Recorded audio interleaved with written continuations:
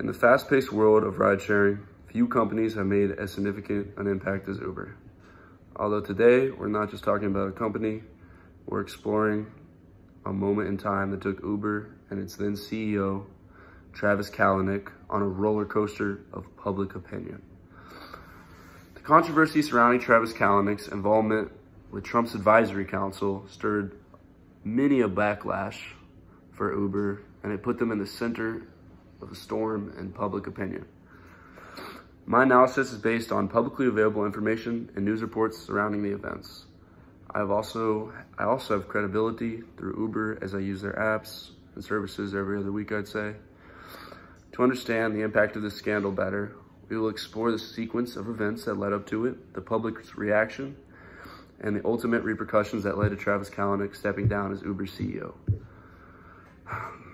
Travis Kalanick's appointment to Trump's advisory council in early 2017 set the stage for controversy.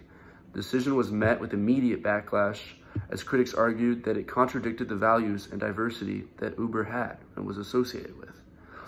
The public questioned the ethical implications of aligning the company with a political figure known for its controversial policies. So how exactly did this change the public's reaction?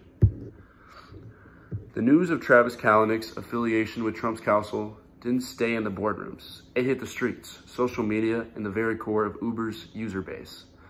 The hashtag #DeleteUber movement gained a ton of momentum, sparking a public outcry. So how exactly did this impact Uber's image and daily operations?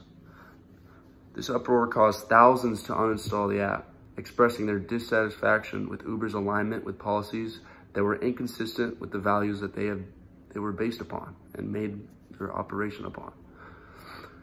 This public outcry underscored the power of consumer sentiment in today's interconnected world.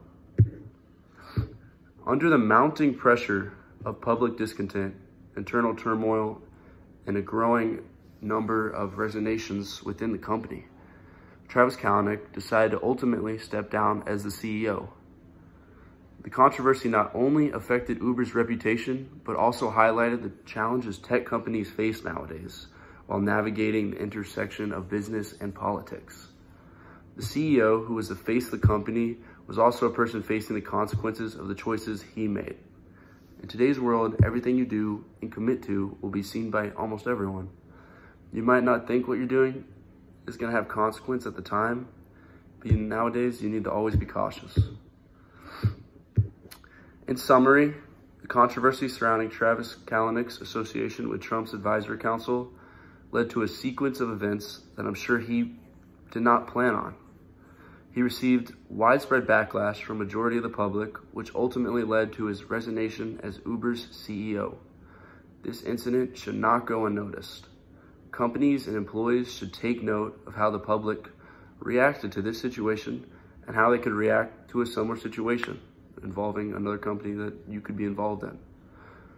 As Uber is moving forward, the lessons they learned from this chapter and its history should guide future decisions, ensuring that the company remains aligned with the values and expectations of its driver base. Thank you.